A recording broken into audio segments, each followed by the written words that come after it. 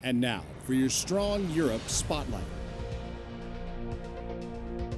The U.S. Army is upgrading their retirement system to the new blended retirement system. All soldiers that have less than 12 years of service must take classes to become familiar with the new system by the end of the year.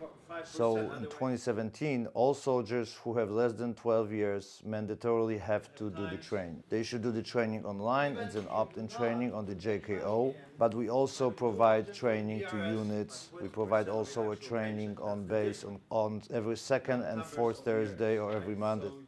Commanders will be required to report how many of their soldiers have taken the classes starting in October.